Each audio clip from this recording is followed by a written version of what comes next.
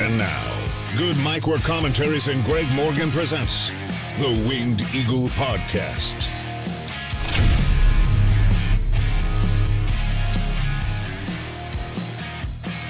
Happy Saturday once again, everyone, and welcome back to your Winged Eagle podcast for April 13th, 2024. After a 2-week absence due to WrestleMania, we are finally back, and I did bump my monitor before I went live. There we go. Let me center myself there. We're looking good.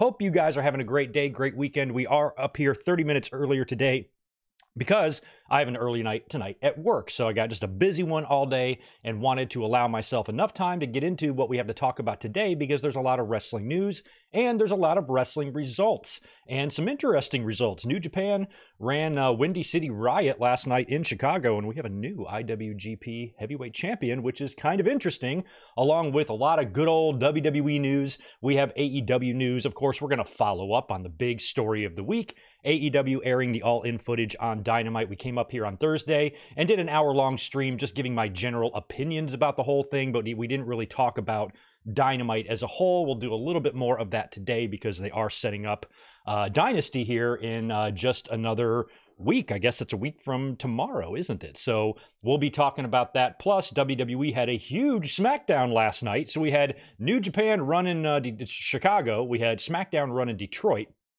And we got some answers on who Cody Rhodes' first challenger is going to be. Even though it's not official yet, we know 100% who's going to be winning the number one contenders match next week on SmackDown. Also, Tama Tonga has debuted for WWE as expected. He has been on WWE's radar for quite a while. Jacob Fatu has already signed, so we had a feeling that we might get some new Bloodline members coming in either at WrestleMania or after WrestleMania. And now it appears there might be a Bloodline split. We might be doing Bloodline Black and White and Bloodline Wolfpack, or Bloodline 2.0. Looks like Solo Sikoa is, at least now, the new self-appointed tribal chief, and we'll see how that develops for the rest of the year. And already, a lot of people are already eyeballing War Games at Survivor Series for like a Bloodline versus Bloodline match, and how cool would it be if Sami Zayn got back involved in that? So we're going to kind of talk and discuss and unpack all of that, and we're going to talk about some wrestling news. Like I said, I will follow up a little bit on the all-in footage fiasco from this week on Dynamite. Also, Kenny Omega broke his silence today on Brawl Out, speaking on his Twitch stream or while he's doing video games, and talked a little bit about that incident, which was interesting. Vince McMahon has put his remaining shares of TKO stock up for sale, meaning once they sell, that's it on Vinnie Mac. So we'll talk a little bit about that. WWE had some releases today. There might even be some more ongoing, but some behind-the-scenes releases taking place in WWE today, along with some production changes. We also have an update on Big E. And like I said, we're going to talk about last night's SmackDown and last night's Windy City Riot from New Japan, and we'll talk a little bit about this past week's Dynamite, the other things that we saw on the show other than the all-in footage, and tonight's got a big lineup as well for Saturday. AEW's got 3 hours of wrestling coming at us with Collision, followed by Battle of the Belts. So we'll run through those cards, and like I said, we'll be done in time for those shows to start, for those who want to kick back and enjoy a Saturday night of wrestling. So good to see you guys. It's a week after now, WrestleMania. 1 week ago today, we were up here watching night one together. Big, long week and weekend and month, really, over the past, several weeks here on the channel, leading up to WrestleMania, then going through, the WrestleMania week and the build and all of the watch-alongs and reviews we did last week. It was a lot of fun. I want to thank all of you again for making WrestleMania season this year on the channel very successful. We had a great time, lots of collabs, special episodes. I think we did 6 classic WrestleMania watch-alongs in that time period as well. It was a blast, and thank you to everyone who was here enjoying all of that with us. But now, throughout this week, I've been kind of dealing with a WrestleMania hangover. I really wanted to take a couple of days off to decompress, but then AEW hit us with that all-in shit on Wednesday, so I felt like the whole universe is coming up here offering opinions on it, so I better do the same. If you want to hear my basic, raw, initial opinions on the all-in footage from Dynamite on Wednesday, check out my video from Thursday. It's up on my channel right now, right on the latest content. You'll see it, and you can hear what I have to say about that. I'm not sure if I'm going to really be repeating or relitigating any of what I said in terms of my opinions about it, but we might talk a little bit more about Jack Perry and how all of this could hopefully benefit him, because if they do all of this and they wind up with nothing when it's over, it's really going to look like the embarrassing regret, that mistake that it really turned out to be. You know, I've referenced the Vince McMahon Brett Screwed Brett promo back in 1997. I feel a lot of similarities between these two, because with Vince, he's drawing attention to a backstage fight that they should be putting behind him and them, drawing attention to a star working for the other promotion. Vince stupidly thinking that he's going to be the babyface in this situation, and he wasn't. Fans hated him even worse after that interview, and then it backfired, and they fell ass backwards into the best villain of all time. I don't know if AEW is going to be that lucky with Jack Perry, but there is a chance that that could bubble up into some really, really good heat, and potentially, you know, give Jack Perry, you know, a character that he can run with, you know, for indefinitely anyway. So we'll see. That's all best case scenario. You know, that's if everything is done right. And in AEW, a lot of times they're not good at doing everything right. So I think maybe that scenario is a long shot, but it still is a scenario and it still could happen. So we might talk a little bit about that, and we'll hang out in the chat, see what you guys have to say. And all in all, have a good, nice little chat and weekend here. So thanks again for being here. Welcome everyone to the show. Let me just say hello to some people in the chat real quick, and then we'll get going on what we're going to talk about today, because this will only be a 2-hour podcast max, because I got to get out of here and go do more stuff tonight. But we'll be back tomorrow and Monday, and I'll talk about that in just a second. Nice to see MJ Parker and Tatanani and Spartan Sprinkles. Happy 420. No, not yet. I think it's, I don't know where you are, Spartan Sprinkles, but 420 is actually a week from yesterday. Or no, a week from today. Yeah, a week from today. Oh, yeah, 1 week from now. We'll be doing a 420 Winged Eagle. That'll be fun. Right on. Good to see Chaz Medeiros. We got Jimmy A. from Sweden. Good to see you, my friend. Always good to see you in here. Thank you for dropping that super chat in. Big J, 7th season, is here as well. And my friend Zach Goller is dropping in 5. Could we see Bloodline Civil War games? Yes, I just said that. At Survivor Series this year, Rock Solo Tonga versus Jacob. And Jacob against Roman, the Usos, and Sami Zayn. Yeah, I kind of just laid out that same thing. A lot of people were kind of sniffing that out right off the bat, that you're going to kind of have two camps in the bloodline. So not really hard to figure that out, that's probably the direction they're going in. But if it turns out to be a War Games thing, then hell yeah. And I would assume that maybe The Rock is going to be not involved in this, because whatever he comes back, he's coming for Cody. You know, and so is the Cody and Rock match going to happen at WrestleMania 41, or is the Cody and Rock match going to happen early, and Roman and Rock are going to happen at WrestleMania 41? I worry that Rock could do to Cody what he did to Punk in 2013, face Cody at the Rumble and beat him and win the title, and then take the title into WrestleMania and drop it to Roman Reigns. That could very well happen. So we will see. But I think something like that is likely, and with Jacob Fatu definitely on his way in, you can see that they're kind of lining up some camps with Paul Heyman in the middle, but you know Paul Heyman's going to, you know, side with Roman Reigns. Now with Jimmy out, if the Usos can kind of get back together, you know, and reform that with Roman, and it's Roman and the Usos and Sami Zayn, holy shit, that would be fun stuff. Sonic Plays, good to see as well. Same goes for you, Denny Downbad, and Luke McAllister is dropping in 10. So Jimmy Uso is out of the bloodline for the second time. I feel it should lead to a bloodline civil war featuring a reunion with the Usos. Yeah, so everybody's saying the same thing, and The Rock being the wild card. Yeah, I agree. I don't know if The Rock is going to be involved in that or not, or maybe he will observe from the sidelines, or maybe get involved in the finish, or be the reason one of these two camps wins. Or he'll just set his sights on Cody and then revisit the Roman thing next year. Don't really know yet, kind of early to tell, but hey, at least they're continuing the bloodline, you know, without like a long drought, or the bloodline's not going to be off TV for 4 weeks. They're jumping right into it here, and it was good to see Tama Tonga on the show last night. We've got, who else is here? Try to get these out of the way as quickly as possible. Zach H. We got Jay Lambo and Isaac. Hitting all these. Mr. J, nice. Got Black Rain, Damian Drain, Big Dub, Ben Espinoza, Horror Fields, what's up? We got Jacob, Always Radio. We got Martin. We have Hazard Isuman.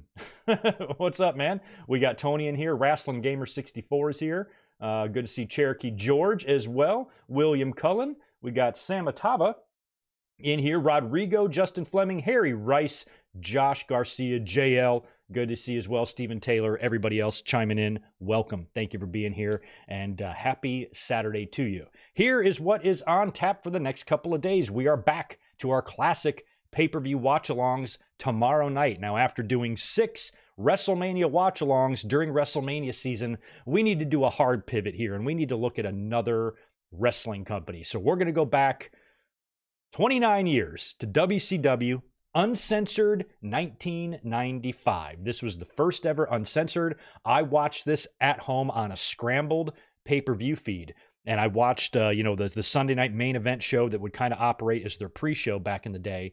And they were showing the silhouette of what would be the Renegade, but really teasing that it was going to be the Ultimate Warrior. And then it was not. This is also the famous King of the Road match that got Dustin Rhodes fired. This match led to him going to WWE and beginning the Goldust character.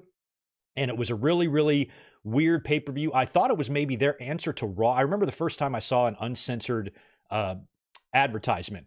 It was, I was like, well, is that going to be their answer to Raw? Because Raw was like uncensored and uncooked and all this shit. Now they're doing an uncensored pay-per-view where, it's kind of like there's no rules and a bunch of weird shit. And I think I might have only even seen uncensored like 1 or 2 times. Like I've only seen a couple of matches. This might even be a WCW pay-per-view that I've never fully seen intact. Because I can't remember ever sitting down and watching this thing start to finish. And like I said, in my house that night, I watched it on a scrambled pay-per-view feed and just listened to it, and have my own memories to share with you tomorrow about that. So tomorrow, WCW Uncensored 95, we will be up here 8 Eastern, 5 Pacific to watch that. And then Monday after Raw, we'll be up here again for a Monday Night Raw review. So that's what is on tap this week. And also working on some other changes behind the scenes, some, other channel or video concepts and stuff that we're kind of just playing with. So you'll see some stuff happening this year, and especially in the next couple of months on the channel. So that's what's going on this weekend. I think in terms of today and what we're going to get into and what we're going to talk about, why don't we talk about some news first? And it's kind of like a smorgasbord of news here. I got a bunch of random stuff, and I didn't really write it down in the order I wanted to talk about it. So let's just go in the order I do have it, even though hopefully this won't be jumbled. I think it's mostly organized the way I want it, but I think we should start with what is about to be a very historic day in professional wrestling. Now, in my mind, Vince McMahon is already long gone from the business. The minute that lawsuit happened, that was going to be it for him. So the process of removing Vince from WWE has been ongoing now for a little over a year, when WWE officially merged with TKO, or merged with Endeavor and formed TKO last year, right after WrestleMania. Then Vince McMahon kind of briefly came back into the fold, but a lot of people, feel that they might have just played him, and these are the things they had to do in order to get him out, type of thing. So even though he was largely gone and resigned from WWE for the second half of 2022, forcing his way back in at the end of that year with the board member fiasco and that fucking controversy. And then with the merger, he's back in. But I think a lot of that Vince coming back in needed to happen to get the merger done. And then once the details of that lawsuit were let out, Vince McMahon was basically just you have got to fucking go. And so he's been slowly kind of unloading some shares over the past few months. And now apparently, according to a new SEC filing released on Friday, Vince McMahon is listed as making over 8 million of his shares available for sale. And it should be noted that 8 million are all Vince has left. So every single stock that he owns, every single share, I should say, of stock that he owns is now up for sale. Once that sells, that is it. There is really nothing connecting him to WWE other than the personal contacts he may still have there. But in terms of him being able to run the company, I know a lot of people remember when all this started, and I was kind of lecturing people a little bit because there were so many of the same, just basic, uninformed opinions of Vince McMahon can just do whatever he wants. It doesn't matter what he did because he can do whatever he wants. I'm like, no, to a degree, Vince has definitely had some abusing of power that has been frustrating. And I thought he was gone for real the first time, and he forced his way back in. So I was proven wrong there. But this idea that Vince McMahon could just do whatever he wanted, I don't understand how somebody can just blindly think that. That's not really the way business works. It's going to be a process to remove Vince McMahon, but he cannot just do whatever he wants. And so getting him out, it was funny. What was it? A fucking 2-year process? It's been almost 2 years now since that initial kind of scandal broke, in the hush money crap. That was somewhere mid 2022, right? So we're going on about 2 years of this. And it took this long, different processes to get Vince out. First, he's got to resign. Then he kind of forces his way back in. Then there's the merger. Then they kind of push him out again. Now they're just giving him the Heisman, cock blocking him, blackballing him. Not only are you not allowed back in here, we're not even going to speak your fucking name. And we're going to make lots of not so subtle references to how much we are pissed off at you on our TV. And even your daughter's going to open up the 40th anniversary of your Super Bowl to make a personal statement against you. We're done with you. We're done with you. So now that these final 8 million shares are up for sale, I don't know, it's going to feel good as a fan just to know that that's it. Now, I've always believed over the past, several months that Vince is gone anyway. It's definitely the Triple H era. There is Vince McMahon, like I've said, has way more fish to fry in his life right now. He's staring down the barrel of a lawsuit, some possible legal ramifications. He's got legal troubles out the ass. Plus, he's pushing 80. I don't think he should give a fuck right now how Dakota Kai is being pushed. Shouldn't really be on his radar. So these fans, these cynical fans that think that Vince is still calling the shots, why would he be? Why would he be? Why would WWE allow that? Why would you be scared of Vince now? It's the same thing in politics, like all of Trump's people so scared to go against him. Like, why? He can't hurt you. He's going to jail. He's got fucking 91 felonies. He's fucking up Shit's Creek, man. So I don't understand how you think he can hurt you. And with Vince McMahon, it's like the same thing. He can't do anything to you. What is there to be scared of? Why are we scared of Vince?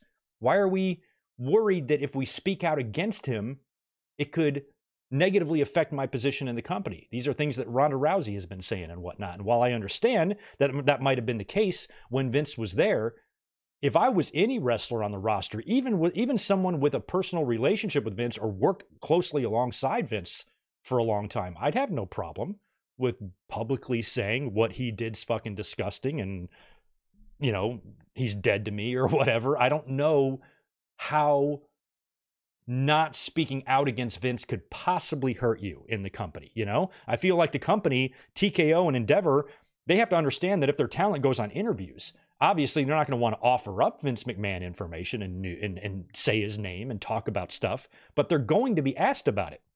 So if they are asked about it, and they're honest, I think that's what TKO would prefer instead of tap dancing around. Well, I want to see who's innocent and just wait till we get all the story. All you needed to do was read those text messages. That's it. Just like CM Punk said. Not much else you need to do to determine how fucking disgusting of a scumbag pervert this guy actually is. And not to mention everything that was in the 67-page lawsuit. But if you just read the texts, that's it. So there's not really much to ponder over here, John Cena said Vince McMahon's got a hill to climb. Oh, he's got much more than a hill to climb. There, Fruity. First name Fruity, last name Pebble.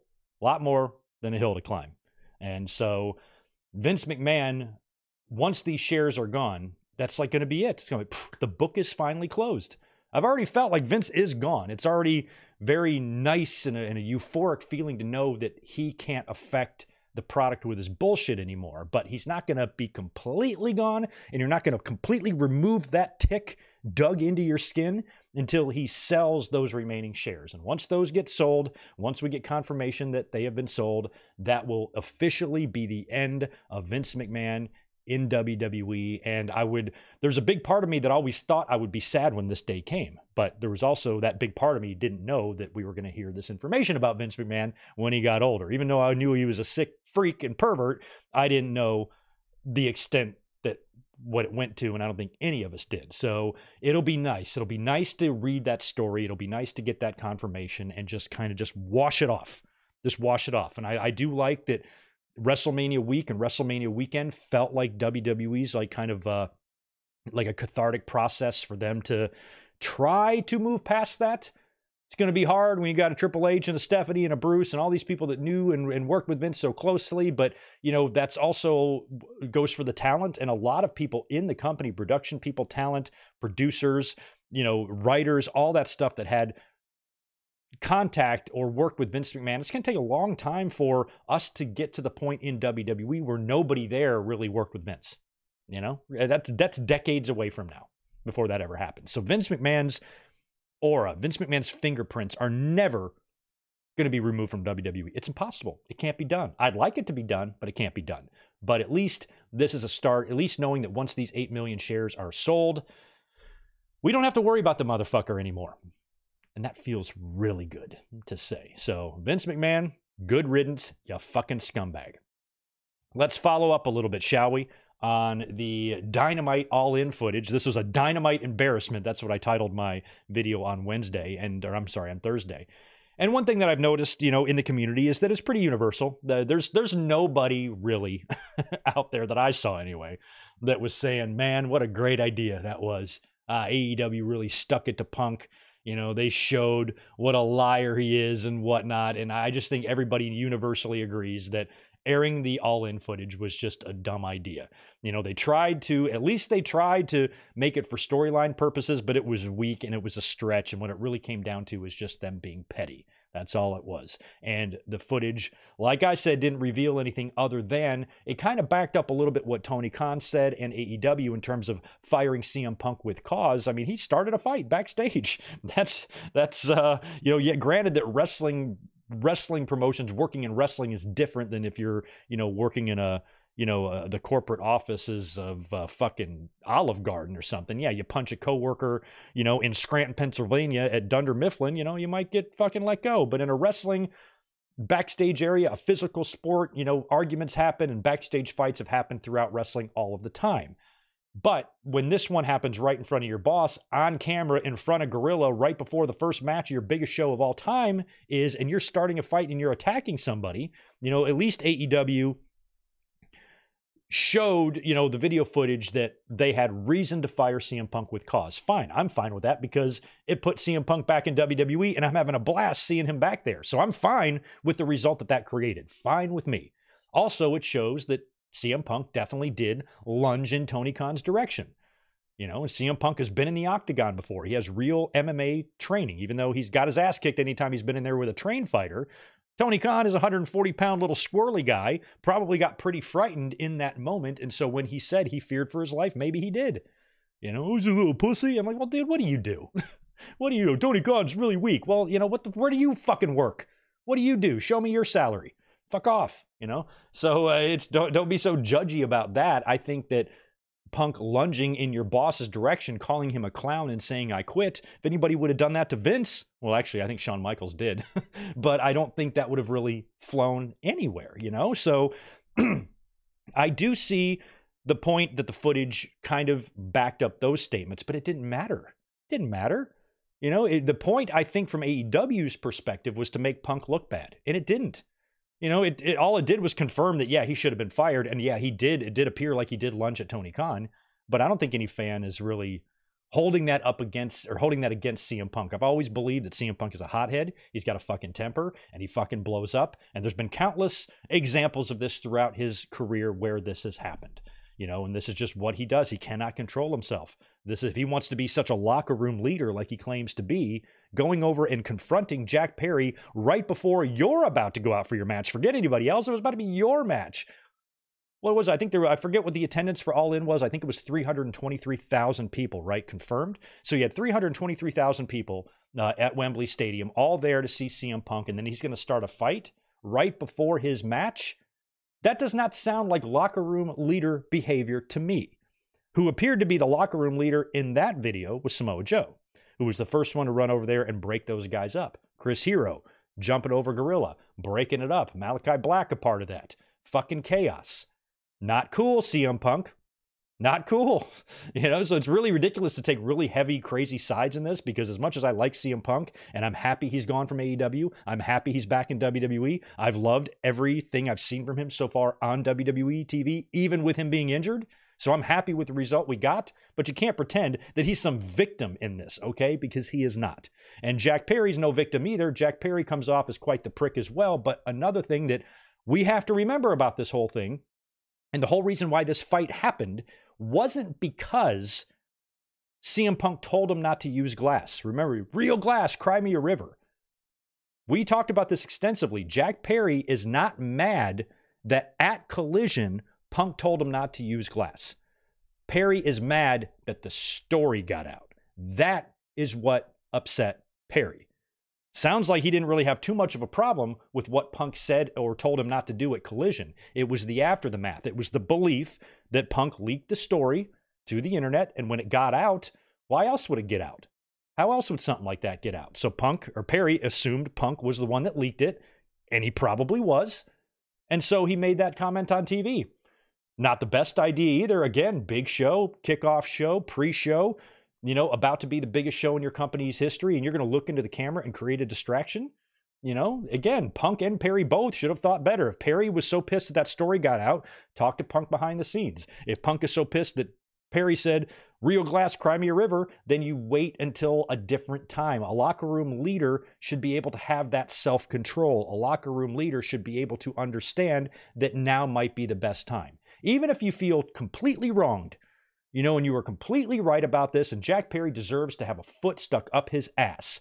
Even if that's true, you don't do it, number one, in front of your boss, in front of the gorilla position, right before the first match on the biggest card you've ever promoted happens.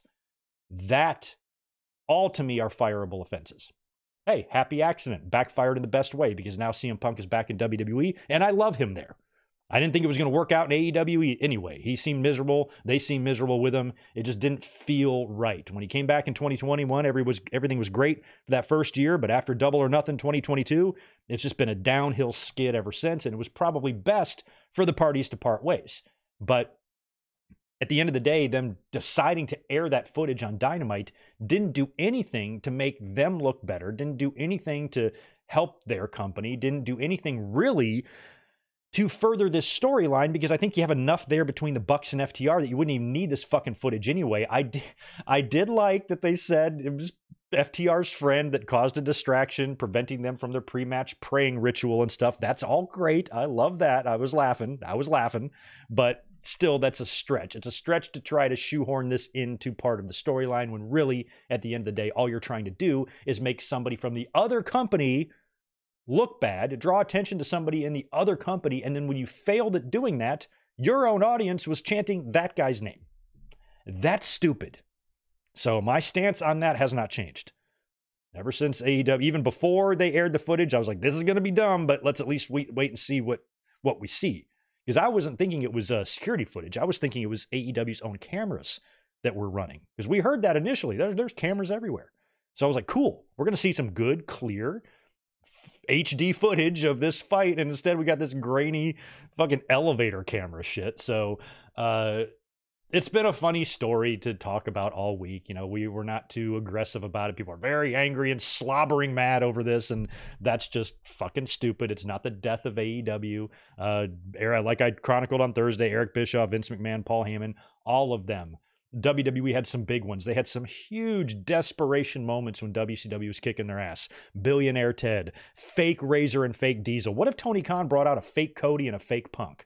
Maybe then come talk to me about promoters that are mentally weak and shit, because I've never seen a fake Cody or fake Punk in AEW. The Brett Screwed Brett interview that Vince McMahon so horribly misread, and turned out to backfire. And luckily for WWE, they were smart enough to run with it. And that's what I think we might be seeing from AEW here, is they got to be smart enough to run with this, because what this could do is make Jack Perry a star. That's the best case scenario here. Jack Perry shows up at Dynasty, helps the Bucks beat FTR, joins the Elite, and now it's Jack Perry and the Elite, and you got and the Bucks, and you got Okada, and try to make Jack Perry, into that heel. You want to be careful. You don't want like X-Pac or go away heat, but you want good heat. And Vince McMahon had really, really good heat when he was that villain. And he also had the best babyface of all time to work against. So Jack Perry isn't in as good a situation as Vince was in 97. And plus, I'm not sure as a fan if I trust AEW to harness an opportunity that they may or may not have here. I mean, the biggest talk surrounding their company is surrounding, an ugly incident that took place 8 months ago. You do have one of those stars, in your company. He's been in New Japan kind of playing off that. You know, now you're showing the footage, you bring him back in to kind of form up with the Elite. And like I said, I think it would be awesome if Jack Perry used Cult of Personality as his theme. I don't know what the rules are with that. I don't know if Living Color can say, no, we don't want that, or if you have to ask permission to license music, or if you can just license music. I don't know the rules there, but that would be kind of funny if he did that. And maybe try to make a star, try to make just an ultimate heel out of him if you can. You know, Christian was doing great, you know, with his, you know, with the things he's been doing as a heel and stuff. Maybe you can find something similar for Jack Perry, or, you know, it's hard to compare him to Vince McMahon because Vince was a, you know, 50-something promoter. Jack Perry is an early 30s wrestler or late 20s wrestler, however old he is. Completely different situations, but, you know, you could have a similar happy accident backfire come out of that if all goes perfectly, but I doubt that's going to be the case, but we'll keep our eye on it. Dynamite airing the footage of All In, or AEW airing the All In footage on Dynamite. Idiotic move. Looking back a couple days later now in retrospect, still an idiotic move. They did do a ratings increase, but not a big one. They drew 819K. Now 819,000 is a rating they could have drawn without this fucking footage. That's what I expect them to draw anyway. So I'm not too worried about the ratings, the declining ratings. Sure, they're low, but they're like always top 2 or 3 on cable every night. It's not going to affect them there, you know, and people still consume wrestling all different which ways. A hell of a lot more than 800,000 people saw that Punk footage. You know what I mean? It was all over social media, all over YouTube, all over everywhere. Even if you didn't watch Dynamite and you're a wrestling fan, you saw it. So it got a lot of buzz and whatnot, but, you know, at the end of the day, it didn't really do anything to increase your television rating. It increased it a little bit, but not by much. You know, if they would have drawn over 1 million viewers or something, okay, then maybe. But, you know, again, that it would have been lose-lose for them either way. Imagine if they would have drawn over 1 million viewers. Here's what the haters would have said. Oh, it took a guy from another company to draw that. But then if they draw under that, or if they don't do any sort of increase, well, they did all that and they didn't even increase. See, so it's going to be hate from them regardless of what the result was. It does not matter. Their minds are made up. But it didn't do anything. It didn't do anything to the ratings. They didn't even pop a rating off of it. All they did was get themselves back to their normal average number. And to me, that's not really a win. So to me, it was, you know, looking back, it's just kind of a mistake. But I think, you know, hopefully after Dynasty, we'll have that new Elite kind of formed. And not that the CM Punk stuff is always going to be a part of that, because whatever character we see now out of Jack Perry is going to be birthed out of that, you know, situation. So we're always going to have that reminder, but hopefully, you know, after Dynasty and after the Elite starts forming together, then that can start being more compelling TV. You got to remember Kenny Omega as well, where he might fit into that, because I'm sure he will be working with these guys upon his return. So hopefully all this will turn into a good compelling story, but at the end of the day, I'm not holding my breath. You know what I mean? Also, Kenny Omega did break his silence. I guess this was today. This was floating around the internet today. He was doing, I guess, a Twitch stream or something, playing video games with somebody. And people in the chat were asking him about Brawl Out. So I don't know. I guess Kenny Omega might not have an NDA for the Brawl Out, because he talked a lot about it and basically just kind of broke his silence on the whole thing. Now, one of the things he did say was something that we alluded to on Thursday. And I said, you know, during the whole fiasco with CM Punk leaving AEW, I never really heard him personally trash Kenny Omega. You know, didn't really ever feel like Punk's issue was really with him. Even during the muffin scrum, when he's talking about working with immature kids who can't manage targets, I think he means the Bucks and Hangman. I don't even really think he meant Kenny Omega. And we did hear the story about how Kenny was trying to get the dog to safety and whatnot. And he pretty much was able to corroborate that story. And in about a 4-minute clip, he said that he had a difference of opinion with the others involved on how to handle the situation. And he went to the room there with the sole purpose of trying to diffuse the situation and create a peaceful environment for everybody, which he wasn't able to do. And then when the fight broke out, he said his number one goal was to keep Larry safe and to get Larry to safety. And that's why Kenny Omega is one of the best people in the business. He views, you know, animals and pets as humans, as do I. You know, I still miss Bub every day. Tito is somewhere near me. I talk to them. I have full fucking conversations with them. I love my pets too. And I appreciate that from Kenny Omega, that he was just trying to keep little Larry safe. Larry is Punk's dog, but Larry's innocent in this. You can't help who his owner is or anything. So the fact that Kenny rushed to Larry's safety was very cool. I don't know how the fuck he wound up getting bit in all of this. But he did say, you know, being someone who is involved in contact sports and how he knows that tempers can flare, there are certain situations where fights are necessary to squash a beef. And he doesn't really have any problem with fights, provided that everything's squashed after the fact. Hey, if you got to fight something out and then you shake hands and hug and it's squashed after the fact, then sometimes that's what you have to do in this business. So that's understandable. But that didn't seem to be the case here in this situation. And he also mentioned that he hasn't had executive vice president power in 4 years. So he's kind of, you know, removed from that situation. And it did sound like, you know, he headed down to CM Punk's locker room that night to try to be peacemaker in that. Sounds like the Bucks wanted to fight for some reason. And Kenny was like, let's see if we can talk about it. And then, of course, Punk, we know the hothead he is. Those personalities clashed. Omega dove in there to try to get the dog out, wound up getting bit for some reason. And I don't even know why Ace Steel thought he would need to bite Kenny Omega. I mean, I guess when everybody's, you know, in there trying to pull apart, you know, you don't know who's fighting and who's not. So, you know, you might just react on somebody, but still, you know, Omega doing hero's work there, you know, getting the dog out of Dodge. I liked to hear that. And that's really the only eyewitness account we have gotten so far from Brawl Out. It's the only one. And other people were like nearby in the room and stuff, but they haven't really talked and we don't know who was there. I'd love to get video of that. Oh my God. Got any security camera footage of Brawl Out? Let's get that and dissect that. And apparently if you were putting up the footage from All In, AEW was like taking it down. They removed it from the YouTube video. They showed the clip of the Bucks talking and then they said, okay, here's the clip. And then they just cut right back to the Bucks. So they even removed it out of the YouTube video. So I guess I don't know if it was either an instant regret or they just wanted to make their point and they don't want fans taking it and then dissecting it in a million different ways on YouTube. But fuck, you're the ones who released it. You're the ones who let it out. So fans are going to grab it and start doing shit with it. Sorry, you shouldn't have fucking let it out then. So I don't know what copywriting people were going to do. I was never going to play it on my channel anyway, but you know, at the same time, I don't know what that solves. Once it's out there, it's out there. You can copyright, take it down all you want. The file exists and the file is spreading. I could go online and grab the file and save it to my own computer and watch it every day if I wanted to. It ain't going away. So copyright striking people is fucking dumb. But they're the ones who released it. So, and it is their footage. They have every right to do that. I mean, at least I think it's their footage. If it's security camera footage, who owns the security camera footage?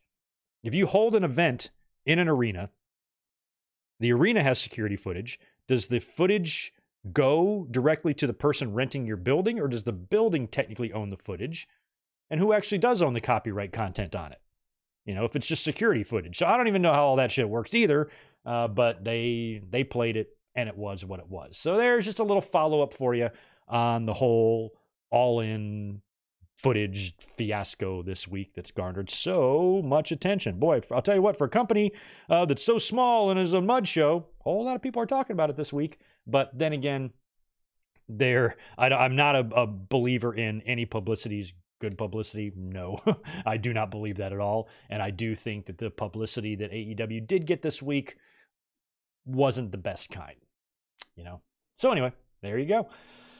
We've got a couple of WWE releases. There might be more ongoing because these happened today as I was prepping for my podcast. So I have not looked at any wrestling news in about an hour and a half. So I don't know if we have any more news here or more releases, but WWE did release, and this is a sad one, Sue Aitchison. She was the director of community operations for WWE since 1986, since I was 9. It's fucking crazy, man. She is the one that's credited for leading WWE's community outreach programs and was responsible for building the company's relationship with Make-A-Wish. And she was given the Warrior Award in 2019, 25 years ago, the year Brett got taken out or attacked at the Hall of Fame. They gave her the Warrior Award, and now she is let go. I'm hoping that was kind of a mutual thing. You know, 1986, she's been there a long time. Maybe this is, you know, she's retiring or they're letting her go or whatever. I don't know, but they are cutting loose Sue Aitchison, which is a bummer. Also, Sid Scala, released by WWE, former UK assistant general manager. I think he was on TV a couple of times. I didn't know much about him. So those are 2 WWE releases that were announced today, and we will check out if there were anymore that we have to get into. Just giving my chat a refresh here. We're going to get to more of these super chats in a minute. One's making me laugh. Another piece of news that I found interesting. This is via PW Insider today. This is regarding some production changes from WWE, and sounds like WWE is going to be pulling back from the augmented reality content that they use every week on TV, and those are going to be those big, I think I always call them like big 3D renders, whatever they are, the big shit they put on the screen during entrances and whatnot. And apparently they're going to be doing a little bit less of that on TV. And they say that the plan is for that content to remain on occasion, likely pay-per-view events, but will not be much of a hallmark on WWE weekly programming. And I think that's great, because I always thought that shit was just technology gone berserk. And it's just going to get crazier. People are already walking around with those goggles fucking swiping at the air and shit. So, the things that we can do technology and production wise are getting really, really mind blowing. And sometimes I thought WWE just overdid it. They wanted to play with their new toys, and every time they got some new thing or, they wanted to do it. And I'm like, we don't need all this shit. And plus a lot of those augmented reality, figures and whatnot that we see on the screen, they do look quite badass. So if you were to save those for only pay-per-views, that's how you do it. Keep the TVs, because, I've always had a problem too with TVs, and pay-per-views don't really look anything different either. They all look the same. So these new initiatives that the TKO is doing, I'm loving. We've all been giving high praise to WWE's production and camera work lately. Some of the different things that we've noticed in these long, kind of steady cam shot transitions, from brawls into the arena, a little bit less shaky cam stuff, new championship entrances for title matches, just different camera angles. Haven't seen anybody standing sideways looking at the monitor in a while, although that's probably happened recently, but nothing I can think of off the top of my head. So little things like that have been a really welcomed change by us fans. So this new one, getting rid of all that dumb shit, it would be perfect for me for TV. I'd get rid of those LED ring posts and all that stuff too. You don't need all of that. You can have some flashiness, give us pyro, give us a well-lit arena, give us some lasers if you must. I'm fine with all of that stuff. Entrances and whatnot, no big deal. But sometimes it was just getting like a little bit ridiculous, obnoxious, if you will. Like sometimes the shit was coming out of the screen at you. So I don't need big time Bex and her wavy hair coming through and getting me in the face and shit. So save that stuff for pay-per-view, because those are really cool looking effects that you do. And if you just normalize them on every show, they don't look as special. And you're probably spending an ass load of money on that type of shit for those capabilities. So keep them special, because the first time I did see them, I'm like, damn, is that thing really hanging in the arena? And then I realized it was just a digital thing.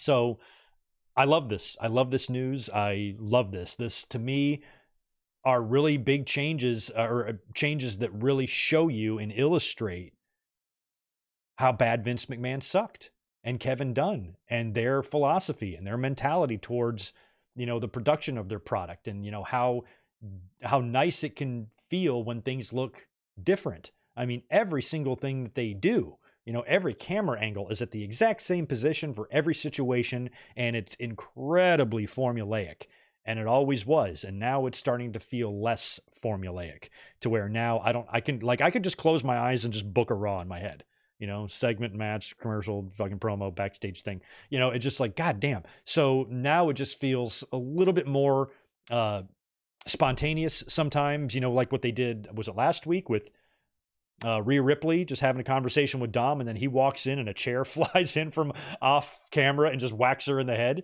And then there's a brawl and they transition into the arena. Shit like that was never anything close to what Vince or Kevin Dunn did when they were in charge. And those were just little tiny things that greatly improve, the production and the consumption of the product by your audience who has been watching you every week for 1, 2, 3, sometimes 4 decades.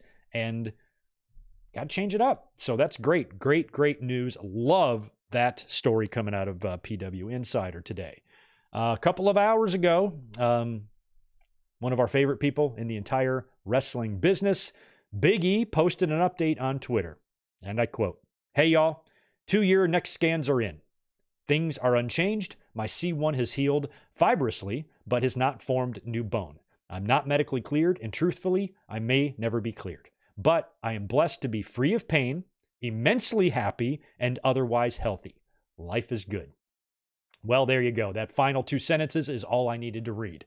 I am blessed to be free of pain, immensely happy, and otherwise healthy. Life is good. That's all that matters to me. That's all that matters to me. If I ever suffer any sort of life-changing injury, I mean, I hope I handle it 1/10 of as good as Big E has handled this. I mean, this is a guy who was injured and broke his neck in the prime of his career while he's a world title contender, former world champion, still lots of years left, one of the most charismatic personalities we've ever had the pleasure of watching, and his career was cut right off. Did he fall into a hole of depression?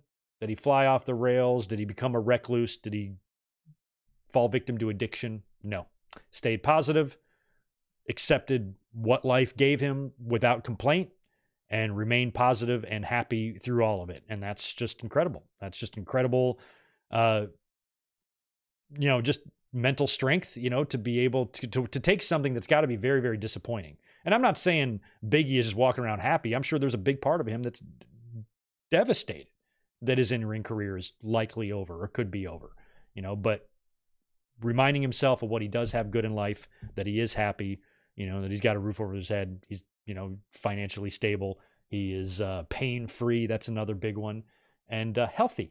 And he has his health. At least he's got that. He still loves doing appearances for WWE. WWE's never just going to cast him aside. He's probably always going to be welcomed into the family in a role of some kind. He's too charismatic and good to just not do anything. So if there's any wrestler that I think could transition out of the ring into another role, it's Big E. We've seen people like Jason Jordan taking behind the scenes roles and stuff, but Big E, maybe one day he can be somebody that's a color commentator or a backstage personality if he wants to do it. If it's something that is, he desires, that would be great. But it's heartbreaking to hear and to read that he may never be cleared. But to just see him in general, despite all of that, happy, pain-free, and healthy, shit, at the end of the day, that's all that really matters. So at this point, getting Big E back in the ring would be a happy bonus, just be a little extra. Oh, that's awesome, Otherwise, I am at peace knowing that he's at peace. And all the best to Big E, man. Such a shame, but was nice to read that update from him today. We should talk a little bit about Windy City Riot. Again, I didn't watch it, but I've got some results, and we did see some interesting things go down on that show. Let me knock out the super chat real quick from Off Leather Wings. Thank you for the $5, dude. TikTok got a new trend. Hashtag we done with the Attitude Era. Young fans are tired of hearing everyone praise the Attitude Era as the greatest thing ever. I am really sorry that young fans are tired of that. I really don't give a shit what young fans are tired of, to be honest with you. Those young fans missed out, man. I was in my 20s during the Attitude Era. I was the best age to be a wrestling fan. Between the ages of 1990 and 2000, I was 13 to 23. That's a great age to be. I was 21 in 1998. I was drinking my first beer not my first beer, but my first beer legally with Stone Cold Steve Austin. And I got to live the Attitude Era at the best age you could possibly live the Attitude Era in.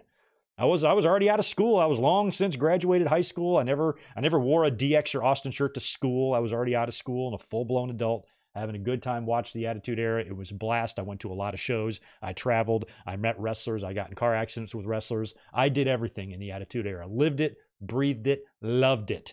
When I look back at the content, a lot of that shit doesn't age well, but it wasn't necessarily about judging the content side by side with the content now. It's about how you lived it, how you experienced it. And those young fans that are mad never experienced it, so they're never going to understand.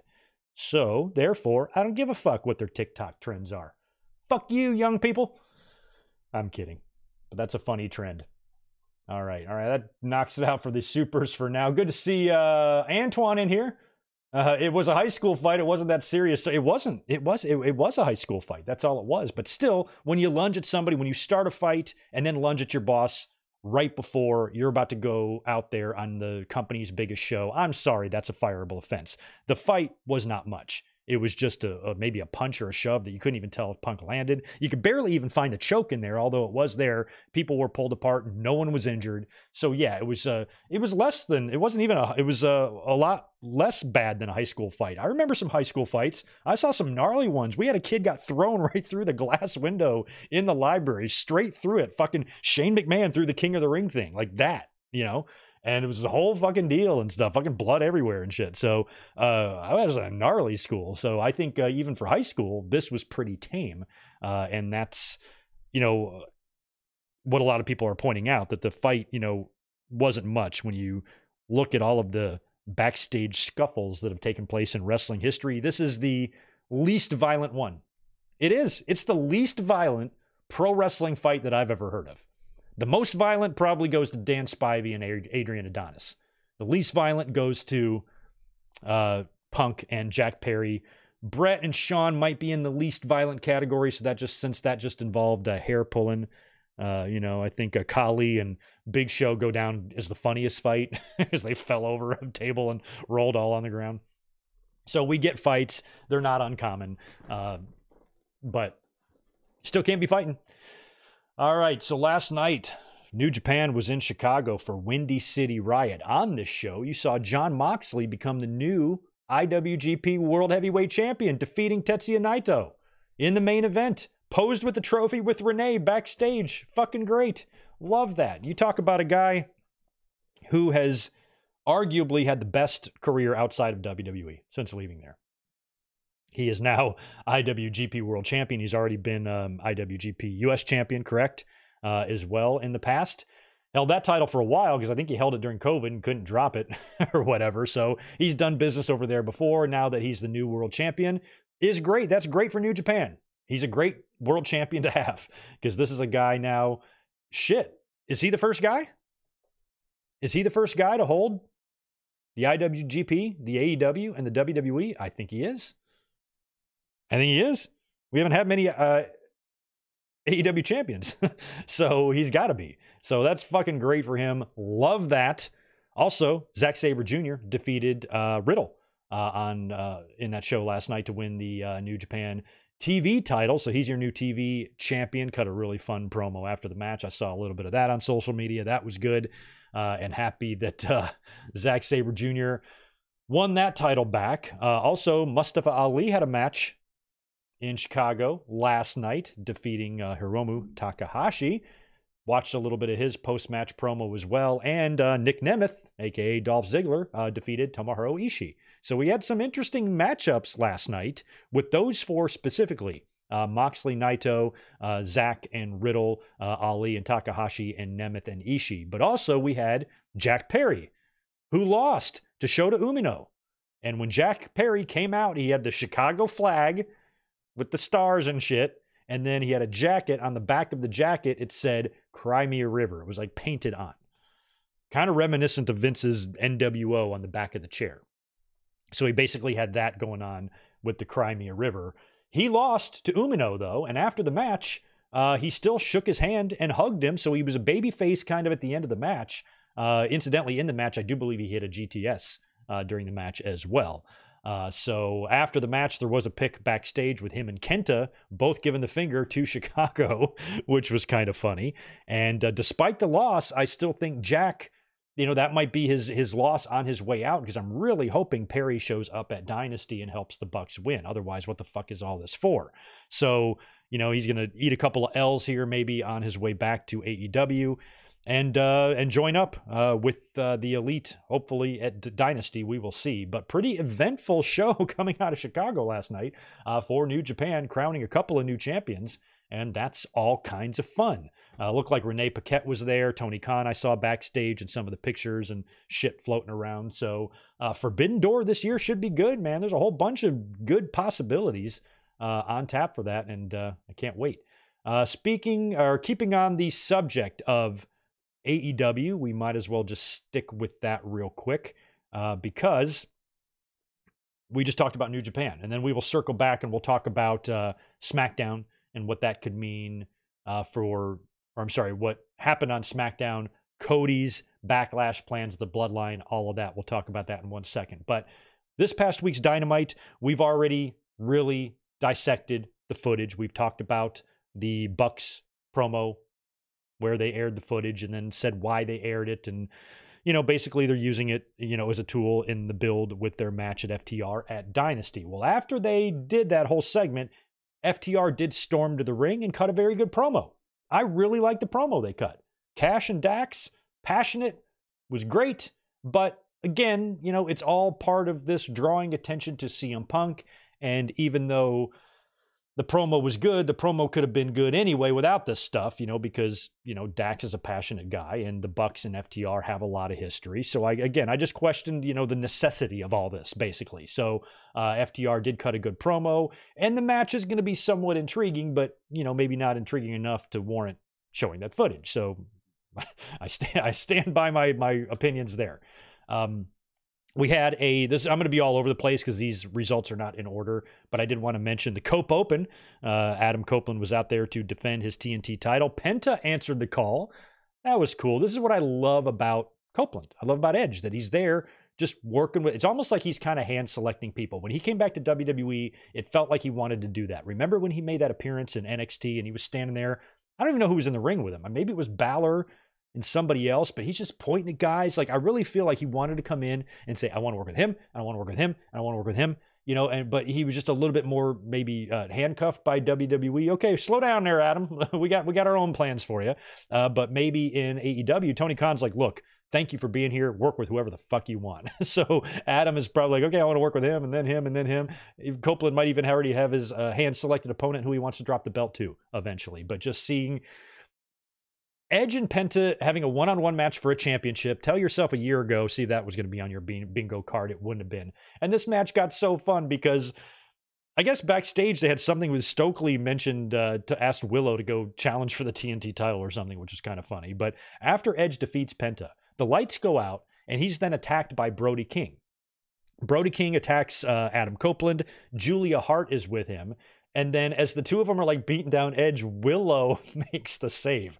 It's just a funny visual to watch this gigantic man beating the hell out of Adam Copeland. And here comes Willow to make the save. But she was really coming out to target Julia Hart. They, of course, do have a TBS title match on Dynasty, which Willow is going to win and then drop it to Mercedes at Double or Nothing. It's almost too obvious that they're doing that. So I'm almost hoping they change something up there because that's a little bit too obvious. And speaking of Mercedes, she had a sit-down interview with Alex Marvez, which was boring as all hell. And she did reveal, though, on Twitter, I think earlier in the day, that her first match, according to her, will be at Double or Nothing. So that's a long time to wait there. I think it'll be a calendar year since she wrestled by the time Double or Nothing gets here. And if that match, or if her first match is going to be for a TBS title shot or for the TBS championship, because she referenced in her interview with Marvez that she's been in the ring with Willow before and she lost to Willow and lost the title to Willow. So they're setting all that up. And I don't know if that's too long or not. The lights then went out and she got attacked and laid out. So we don't really know who attacked her. I saw somebody mention maybe turn Mercedes heel. I'd kind of be into that.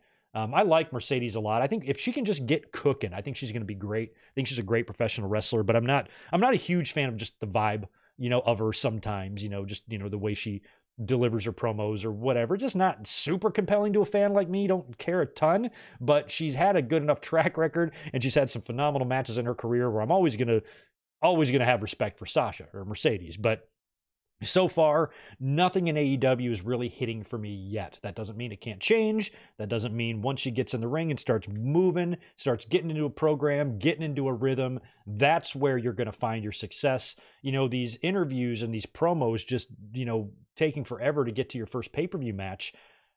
I mean, what are you going to say in these things? We're going to have 6 more fucking weeks of this until we get to Double or Nothing. Okay, I think you'd be better served at this point to maybe turn her heel, because I think the fans might just get a little bit tired of that. Or if Mercedes, believes that she's a big enough star where she should have to make the fans wait to see her in the ring. But as good as she is in the ring, she's not offering me a work rate that would make me feel, oh, it's going to be worth the wait. Don't worry, guys. It's okay if it takes 4 months for Mercedes to get in the ring. Once you get in the ring, it's all going to be worth it. I don't feel that way about her. Sorry. So I want her run there to be a success. I want her presence in the women's division to help the women's division. I want her to win championships there, have championship feuds, see success, and help grow the division. And that's what I want her to do so far. It's been nothing but talking. I'm not an impatient fan. I have no problem. I don't need to see her just fucking in the ring on week 1. WWE's taking their time too with Jade Cargill. And a lot of fans, their matches are too short. I'm like, yeah, I think that's the point. So, they're taking their time, and for whatever their reasons are, Mercedes, still on the comeback trail and whatnot from her injury and whatever she's got to work out. But I think if you wait until Double or Nothing, and that's her first match, and she wins a championship, that's heelish to me. So I don't know. We'll see what happens there. I can't wait to see Mercedes and Toni Storm start getting into it. That's going to be a lot of fun. Speaking of Toni Storm, she's taking on Thunder Rosa at the pay-per-view, which is going to be great. I'm excited for that match. And they were doing some champagne toast segment on Dynamite where she was going to have Thunder Rosa come out. Luther was there. Renee Paquette is moderating this thing. And they've got the split screen again with half black and white on Toni and then color for Thunder Rosa. And watching Luther pour the champagne, I'm such a champagne snob because I work in restaurants and I'm around nice, champagne and wine and stuff like that. And whenever I see champagne in wrestling, I always get so mad. This was not real champagne. It was just fucking water or sparkling water at best, because when Luther is pouring it, he's pouring it so hard into the glass. If that was real champagne, it would bubble and explode everywhere. So it's either super flat champagne that they opened at 10 o'clock in the morning and sat out all day, or it's just sparkling water. And it made me think of Carmella. I always got so mad at Carmella on WWE when she was doing those champagne toasts in the ring. What was she doing with the champagne? Maybe that was when she was champion or whenever she was just thinking she was Mella's money or whatever the fuck. And she's in there with the champagne, and it was Corbell. They even showed the label. Corbell's fucking $12 at your local Piggly Wiggly. I'm like, that's not nice champagne. Get some Veuve Clicquot or some Perrier Jouet or some Cristal or anything that just costs some money. Fucking Corbell. I wouldn't piss in a Corbell bottle. So I just laugh at that. So last night they were using fake champagne. I can see you fakers, AEW and WWE, either using shitty champagne or fake champagne. Ugh. But they didn't even get a chance to do anything. Renee asked for a glass of champagne. That's what made me notice all this, because she asked for some. And then Luther's like, here, and he just pours it so hard. I'm like, that would be bubbling all over if that was real. Before anybody can even take a sip, I think Renee did get a sip in. Toni decks Thunder Rosa, knocks her out. Deonna Purrazzo comes out to help out and try to help up Thunder Rosa, and then she shakes her off, and then Purrazzo's like, fuck you then, and storms off, which I kind of liked, because that happens a lot in wrestling. Two tag team partners bump into each other or something, and they, kind of get mad. It's a misunderstanding, but at least Purrazzo was like, fuck you then, I came out to help you, you bitch, and then just left. Loved that. So even though that segment was short, it made me chuckle. We should talk about Will Ospreay as well. Will Ospreay did that interview on the stage with Renee Paquette that I thought was really good. The second half of it was tremendous because it was all about Danielson and his match there. And I've been saying this lately, I absolutely love hearing Will Ospreay speak. I love his tone, his cadence, his accent, all of that stuff. He just comes off like a star. He's entertaining as all hell on the mic. And my only issue with this maybe was the timing of this. I think for Ospreay to clap back at Triple H, the comments that Triple H made, he was well within his rights to do that, because I think Triple H was an asshole, what he said. But you have to question the timing and the place here. This happened after, right? Wasn't this after the CM Punk stuff? So right after you do all of that, you're now going to be drawing yet more attention to WWE again. And, I've talked about this before. There is a line. The fans that are tribal are just going to say, you shouldn't mention the other competition just because they need it to fit in whatever side they're on. I'm okay with back and forth shots. I like back and forth shots. I want them. I welcome them, and I have no problem with the companies acknowledging the other's existence from time to time. It's fun for fans. For fans who aren't tribal and have got their heads all the way up their own asses and up into their own ribs, it's really fun when that stuff happens. But like I said, there's a limit to it, and you can't do that too much. And I think one of the biggest issues I had back in the day when I first started this channel with TNA is too much of that. Taking the cookies to SmackDown and stuff. I'm like, what are you guys doing? You look like idiots. This is why you're garbage, is because of shit like this. Because you got a whole bunch of talent there. And you got a fan base. You've got talent and you've got a fan base there desperate, thirsty for something else other than WWE. And here you are, just like Paul Heyman or ECW back in the day, just hanging on every word, reacting to everything they do. One of those Highlanders showed up, remember, and in the crowd, and they showed him on camera and shit. Like, get over yourselves, focus on yourself. And you have an audience base there that wants you because you're different. And you're doing nothing but alienating those audience members now. Starting to get that feeling sometimes with AEW a little bit. And even though I love Will Ospreay, he's one of my favorites, if not my favorite in the game right now, at least in AEW he is. You have to question on maybe the timing here, because this happened right after the Punk stuff. Now you're doing it again. And you have to remember, and first of all, what Ospreay said was great, because Triple H in that interview mentioned something about, somebody doesn't want the grind, I don't want them anyway. And Ospreay clapped back, well, you were grinding on the boss's door and all that. That was great. I liked that. And that was a shot sent back to Triple H that was definitely deserved. But think about where Triple H made his comment compared to where Will Ospreay made his.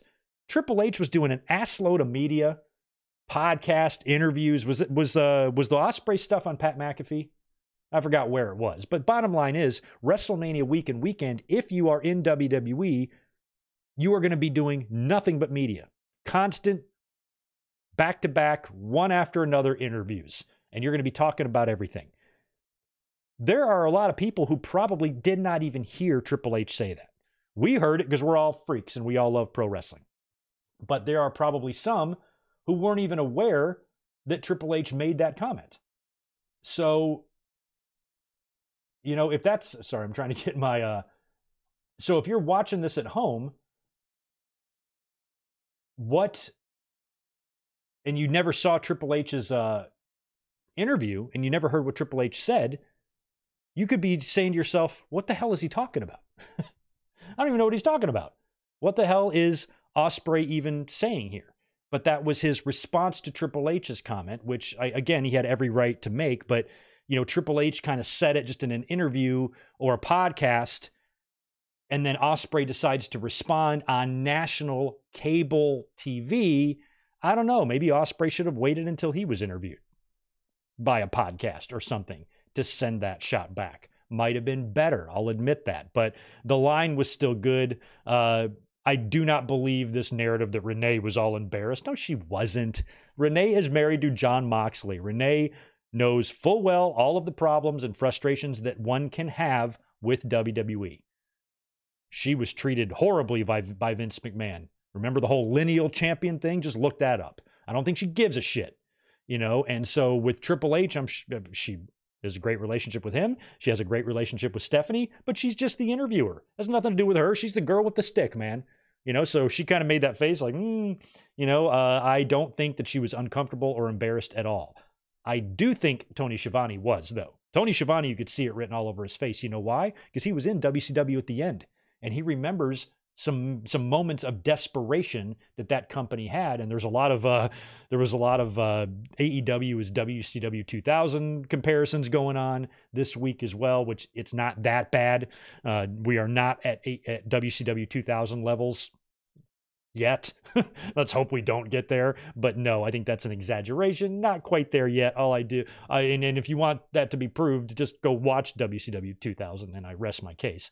But that doesn't mean we can't get there. And some things like this, maybe they should have spread these out a week. Maybe Ospreay should have just had a match this week and then had a promo next week where he said this, or something like that. Otherwise, I don't know if this specific instance was wise in terms of where he chose to make his rebuttal to Triple H. But like I said, he has every right to make that rebuttal because of how shitty the comment was. I don't care what you say. That was a dick thing to say by Triple H. And it's frustrating and, almost like offensive because of this shitty assumption. Triple H is somebody I want to respect. You know, you shouldn't be this mad about Ospreay choosing another promotion, or much less not necessarily choosing another promotion, just making a personal decision for himself and his family. You don't know this man. Who are you to assume this man's whole life? It just means he must not be interested in the grind. It just means he must not really be in this for the long haul. If he just wants to take more money and less work dates. Or it could be that he has a family and he lives in the UK and he doesn't want to uproot his family, which he would have to do if he signed with WWE. Therefore, AEW was a better fit for him and his family. You fucking asshole. You fucking asshole. Triple H was a fucking asshole for saying that. And Will Ospreay had every right to send something back. I just maybe would have done it somewhere else instead of Dynamite on the same show that you're already drawing attention to CM Punk. Because the two biggest, most talked about segments for the most part coming out of Dynamite is what they showed Punk do and what Ospreay said. And both of those was about people in the other company. That's not really what you want to be doing, in my opinion. You know, but judging it on its own, somebody says something shitty, I would probably want to retort as well. And maybe Will Ospreay is like, hey, Tony, can I say something to Triple? Can I bark back at Triple H on TV tonight? Yeah, sure. You know, it might have been something like that. But maybe everybody there should have thought that maybe the timing on this maybe wasn't so good. But Ospreay chose to say it there, and it was what it was. Still a funny comment. Still a shot being fired, you know, across, you know, the promotions there, which, you know, usually does not bother me and I usually welcome, but they are kind of pushing the limits, I think, of what was necessary on Wednesday night. Not going to lie.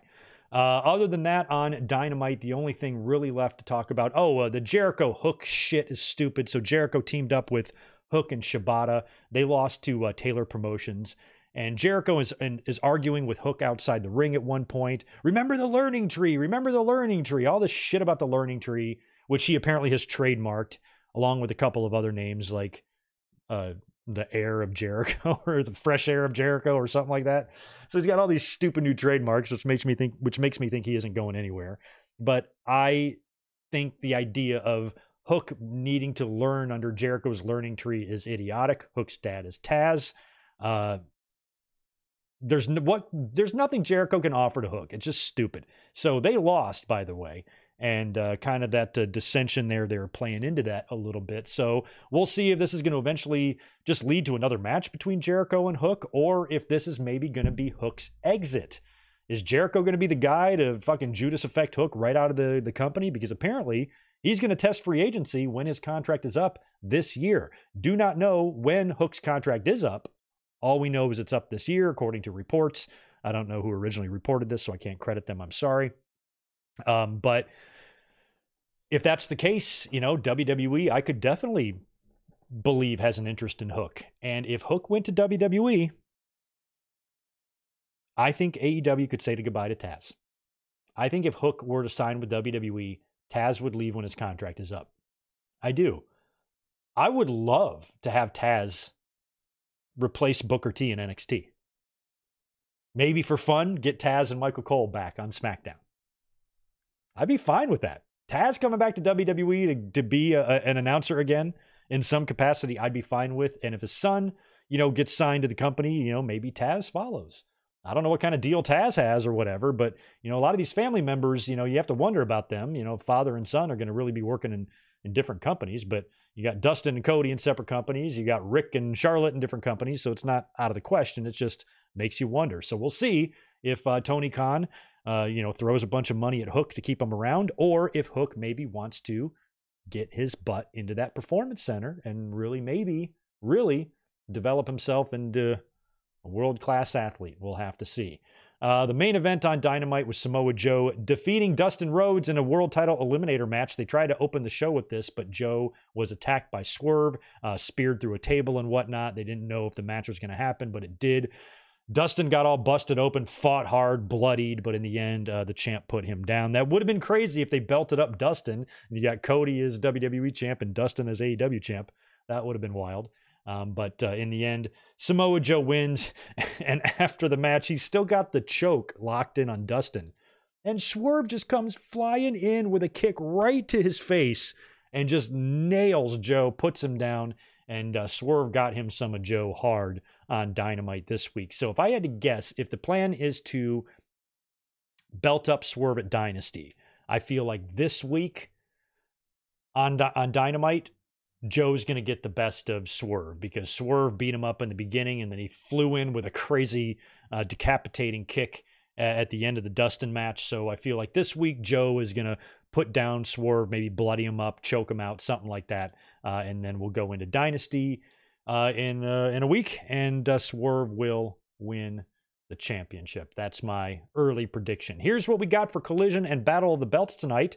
Collision, you will see House of Black taking on Dante Martin, Action Andretti, and Matt Sydal. We got Tony Storm versus AZM. Lee Moriarty versus Shibata. Good. We get a win for Shibata because I feel like he's been jobbing a lot, and he should win this one tonight. And Claudio and Danielson taking on Fletcher and Hobbs. And also this week on Dynamite, I believe it's Claudio and Ospreay, right? I think. I'm pretty sure it's Claudio and Ospreay, which, holy shit. Get that lotion ready. Also tonight, Battle of the Belts 10. We got Roddy versus Rocky. Roderick Strong and Rocky Romero for the, what's it called? The international title. We got Hook taking on Shane Taylor. I guess that's an FTW match. And Athena versus Red Velvet. Ooh, Athena versus Red Velvet. That'll be all kinds of good as well. So that's what's on tap tonight for AEW. We'll get into last night's SmackDown now and wrap up with that. Before I do, I will go to the chat here and see if there's any other things I need to answer. Jay Boba's got $5 for us. What do you think of a Cody versus Orton trilogy this summer with Orton slowly turning heel, similar to Ray and Eddie in 2005? That could work. Orton's got to do something. Cody's got to do something. Orton and Cody are now kind of both on the SmackDown brand. And that would look good. I think Cody and Orton for the title at SummerSlam. Sure. I'd be fine with that. I don't know if Rock is going to come back in prior to that. Probably not. I thought, maybe we could see Cody and Roman at SummerSlam, perhaps, maybe. I don't think we're going to see Brock coming back anytime soon. We know, as we're about to talk about in a minute here, who Cody's opponent is likely going to be at Backlash. So that will not be the same opponent by the time we get to this summer. Plus, we got Money in the Bank coming up as well. And a lot of these shows are international, right? I think, where's Money? Is Money in the Bank? Money in the Bank might be Toronto. So you got Backlash in France. And then you got Money in the Bank in Toronto and just SummerSlams in Cleveland. And then you got Clash of the Castle coming up in Scotland in May. So lots going on. But yeah, Orton and Cody, it feels like a main event program between them needs to happen given their history. So yeah, I'd be into that. Cody, Randy Orton, using his legendary status to put Cody over. I'd be all for that. Juliet's gifting out some memberships, hooking up Randy Trotman. Thank you for that, Juliet. She's always just making it rain with the memberships. I appreciate that. Oh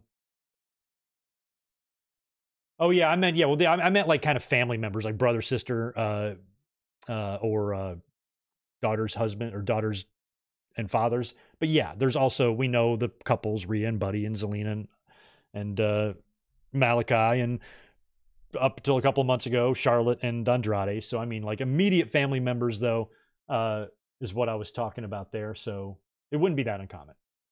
You're right. At least WCW 2000 was entertaining. What are you watching, Ben? It wasn't entertaining to me. WCW 2000 was crap. I mean, if you want to see a true example of pettiness, just look at the Oklahoma character. There's nothing, no security cam footage from All In, or no grinding on the boss's daughter comment will ever be anywhere in the same universe of the pettiness of the Oklahoma character at all. I watched WCW 2000. I lived through it. It was trash.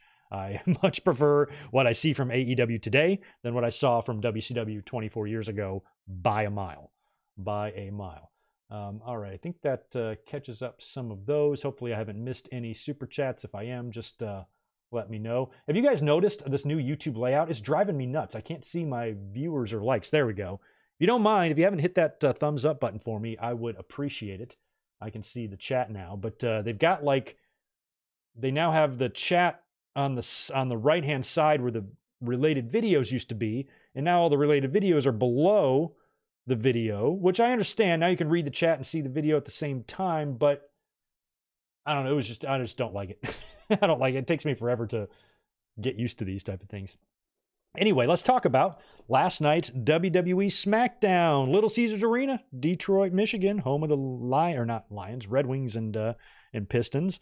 My old stomping grounds there.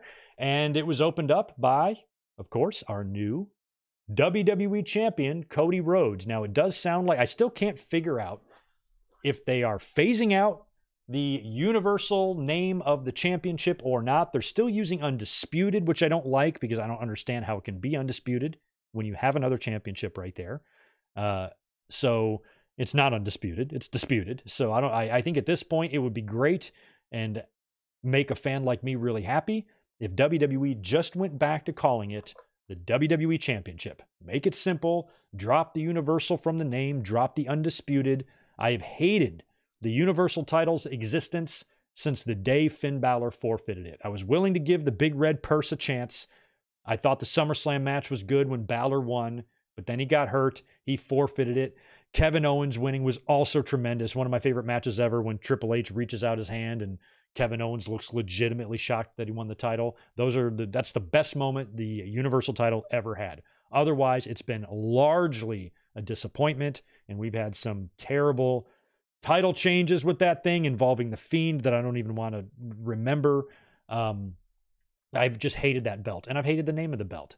So it would be great if they just went back to the way it was in 2002, and he had a WWE title and a World Heavyweight title. That's it. Now there's extra names, no more Undisputed or Uncooked or whatevers or Universal. Just get it out of there and simplify and get it the fuck out of our lives already. So hopefully that's still kind of happening. Sometimes they were referring to the championship as the WWE Championship, and a few times they were adding the word Undisputed, but hopefully they're phasing that out. If anybody knows the story here in the chat, let me know. But Cody opened up the show, and I loved that he said, "Who said it was open mic night, bitch?" Quoting Brandy when she confronted Jade Cargill back on Dynamite back in the day, or maybe Rampage, or wherever that was. And Cody's out there with the belt, looking good, still getting used to carrying that thing. He is the champ now. He's the man now. He's out there in the suit. And he announces that his challenger at Backlash will be the winner of a match between two triple threat matches. So the winners of two triple threat matches will face next week. The winner of that will face Cody. So that was pretty much the deal there. The two triple threat matches that we saw on SmackDown, we'll just talk about these right now, was LA Knight defeating Bobby Lashley and Santos Escobar. So that was the first one, Knight, Lashley, Santos. And Cody runs through all of the combatants here and the participants in his promo. So LA Knight won the first one. And in the second match, it was going to be AJ Styles versus Kevin Owens versus Rey Mysterio. So I'm like, okay, I feel like it's got to be AJ. Otherwise, you're going to be doing a babyface match in France. And AJ would be a great opponent, first opponent, championship opponent for Cody, just because of their legacies and their histories and whatnot. And I think he said, me and AJ are the only ones to hold the NWA and the WWE championships. I think he said that. Well, that's not totally true. He said something along those lines last night. But even when he was naming the participants in the matches, I was feeling like it was going to be AJ. So once LA Knight won, I'm like, I got it. AJ's going to get his win back now, and I see. So then in the main event, we get a great match between AJ Styles, Owens, and Rey Mysterio, with, of course, AJ Styles winning. And the finish was a tremendous sequence. The finish sees AJ, Owens is laying on the ground. AJ goes up to the second rope with Rey, gets him in Styles Clash position, hits an avalanche Styles Clash onto Rey Mysterio, hits an avalanche Styles Clash on Rey Mysterio on Kevin Owens, which then they flip right over into the pinning combination. It was one of the smoothest transitions I've ever seen. It looks so perfect. And those are the type of sequences that I want a non-wrestling fan to be channel surfing and come across Fox and be like, oh, snap, that was pretty cool. So I love that. AJ Styles got the win and a tremendous finish there. And now next week on SmackDown, it will be AJ Styles versus LA Knight. The winner of that will face Cody at Backlash, and it's got to be AJ Styles. That's the match I want to see. I don't really want to see Cody and LA Knight. Sorry, I don't. I want to see Cody and AJ. I think Cody and AJ will tear it up in France. Absolutely. Already looking forward to that, because you always have to know that in most cases, other than for some reason Triple H in 2002, I don't know what the fuck happened there. Yes, I do. Terry Bollea happened. But in most cases, if you're going to win the belt and become the champion and be crowned in the main event of WrestleMania, you're probably not going to lose the belt on the next pay-per-view. 99 out of 100 times, you're going to be safe. So whoever your first opponent is going to be needs to be someone that's not going to beat you anyway, and just needs to be that person that's not going to win the championship. Unfortunately, AJ is going to be in this position, but it's not a bad one to be in, because I think he'll give Cody a great match. He'll beat LA Knight next week. It'll be Cody and AJ at Backlash, and that's going to be Cody's start as a world champion. He's going to work with AJ Styles first. Looking forward to that. I think that's going to be great. So at least we know what Cody's going to be doing in the immediate future. I guess before we get to the bloodline stuff, let's talk about a couple of other things. Bayley had a promo last night as well, kind of her victory speech with the championship, thanked the fans. She got interrupted by Tiffany because Bayley is about to offer up a championship match to somebody. Tiffany comes out there. I guess she's wearing a play on one of Alicia Silverstone's outfits in Clueless, with the checkers and the yellow or whatnot. Somebody pointed that out. I thought that was funny. And Tiffany, of course, thinks the title shot is for her, but Bayley's like, no, I had someone else in mind for that. And then Naomi comes out, and Naomi, tells Tiffany to fuck off. And then that leads to a one-on-one match between Naomi and Tiffany. And I guess the winner of this will get the title shot next week. And since Tiffany did already beat Naomi once, I think on TV a few weeks ago, this was Naomi's opportunity to get her win back. She put down Tiffy and does have a championship match, I guess, next week on SmackDown against her friend Bayley. So Bayley will no doubt be defeating Naomi. Braun Breaker was out with some new music. I think it's safe to say that we all fucking hate Def Rebel. But when he came out to this new music, I thought it was Symphony of Destruction by Megadeth, because the crowd was cheering, so I couldn't hear it exactly, but it kind of at first had that dun dun dun dun that thing. I thought it was the same song. I'm like, no, that's not it. It's just some bullshit. But it did have high energy. A lot of fans didn't really love the theme, but I thought it had enough, kind of energy for Braun Breaker's character. And of course he came, power walk into the ring, made very quick work of Cameron Grimes. Cameron Grimes has been doing nothing so long. He had time to cut his hair and grow it back, which is crazy because he's always been super entertaining. And once they did that gimmick with him back in the day with the GameStop stock and all that, that was so good. I thought that was going to be his rise, to popularity, but they hit the skids with him. And I got to the point where I forgot he was even there, but he was out here to get his ass kicked by Braun Breaker, and a very Goldberg-like victory for Breaker. Also, Jade and Bianca Belair teaming up again. They defeated Piper Niven and Chelsea Green. Now they're wearing matching outfits. And Michael Cole mentioned that the tag team division, is on notice. And I definitely think they're going to win the championships. And I guess this is a good enough start for for Jade Cargill, because keeping her in a tag team, just kind of starting her slowly. Her matches have been largely squashes. She beat Chelsea Green in 5 seconds on Raw. So she's not in there yet to really be doing a whole lot. And if she's going to team with Bianca, they're going to make a pretty badass tag team and tag team champions at some point. But also at some point, they're going to have to break up and perhaps feud, and that could also be fun. Now, during this match, there was like another one of those screen glitches. They did one of these, I think, on Raw. We saw like a test pattern come up, and they did one of these in Bianca and Jade's match as well, where you had some text on the screen that said, "You forgot about us." Us. So we've already kind of sniffed out that these little teases are likely going to be for Uncle Howdy, which is going to be played by Bo Dallas, the brother of Bray Wyatt. They alluded to that in the Bray Wyatt documentary, to keep an eye out for a character like this on TV pretty soon.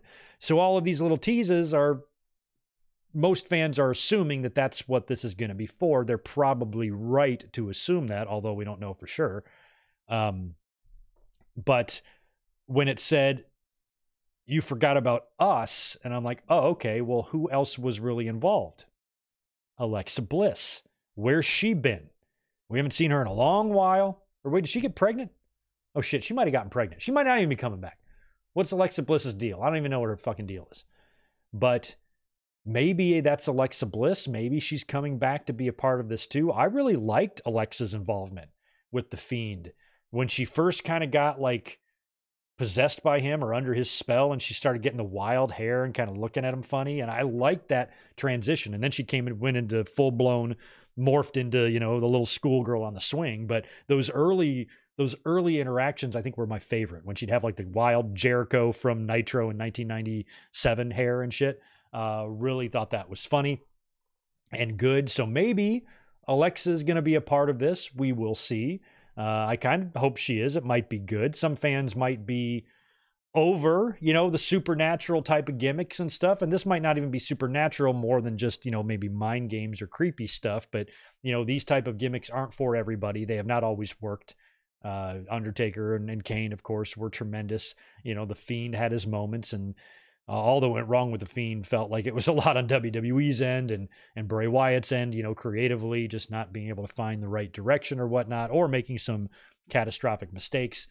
But, you know, the other ones that they've tried haven't always been great. But I really want this to be a success, just for, you know, just for the tribute to Bray Wyatt. You know, Bo Dallas, this seems to be important to him. This is something that he's going to want to do for his brother. And I hope it works out for him. I hope it works out as well for him as it did for Charlotte when she became a wrestler to fulfill her brother's dream. So hopefully Bo Dallas can find similar success. I hope that he can, but it's going to be hard to judge anything until we see, you know, Uncle Howdy back and what Uncle Howdy is going to be doing and how much of this is going to be a tribute or a reference to Bray Wyatt. I guess we'll wait and see there. But the big news last night on SmackDown was involving the Bloodline. So we had the Bloodline promo last night. Paul Heyman is out there with Solo Sikoa and Jimmy, and Heyman admits that Roman was distracted by his lust for revenge on Seth Rollins, and Cody is the one that was focused. Cody was the one that came prepared, and Cody was the one that was ready. And it's because of that that Cody is now the world champion, WWE champion, and Paul Heyman admitted this. And then he starts to talk about Roman Reigns, and he said, "But then, like a phoenix, your tribal chief." And then he's interrupted by Solo Sikoa, who stops him. And Solo says, winning and losing matters. There are consequences for losing, right? And Paul Heyman goes, yeah. So, I mean, there are consequences for losing. There always was in the Bloodline, although Solo's lost a bunch. So he hasn't suffered that hard consequences since he's been, you know, since he's lost. But Heyman, you know, then agrees that when you lose, there are consequences. So then Solo turns his attention, I should say, to his brother, Jimmy, who's in the ring, and gives him a big hug. And he says, "I love you." And then he takes a step back, and Jimmy is attacked from behind by a hooded figure, starts putting the boots to Jimmy, reveals the hood to be Tama Tonga, which I don't know what WWE is thinking here. No video package for this guy. Who is this guy? How am I supposed to know who he is? Why am I supposed to care? Oh my God, WWE's in the mud. No, I'm kidding. Tama Tonga attacks. I watched the YouTube clip of this because for the life of me, I could not find a decent illegal stream for SmackDown last night, because on the West Coast, I have to wait till 8 p.m. to watch SmackDown on Fox. It doesn't air locally or live. So I was trying to find a stream so I could watch it. And by the time I got one that worked, the Bloodline segment was already over. So I had to watch it on YouTube. And when I watched it on YouTube, the fans reacted to Tama Tonga, but I think they might have been piped in. So I don't know what kind of a on-air reaction he got, But that's just going to be natural anyway. Fans will get to know him, and they're going to do a good job of telling you who he is on WWE here, in the next, few weeks on TV. So he was attacked by Tama Tonga. Paul Heyman looks freaked out. He's like standing on the ropes, kind of scared about it. And then they go to commercial, they come back, and Paul Heyman is coming out of the trainer's room checking on Jimmy, and he's immediately confronted by Tama, who gets right in Heyman's face and kind of like sniffs him up and down. And Solo goes up to him and kind of does like this and walks away, and Heyman's like, what the hell does that mean?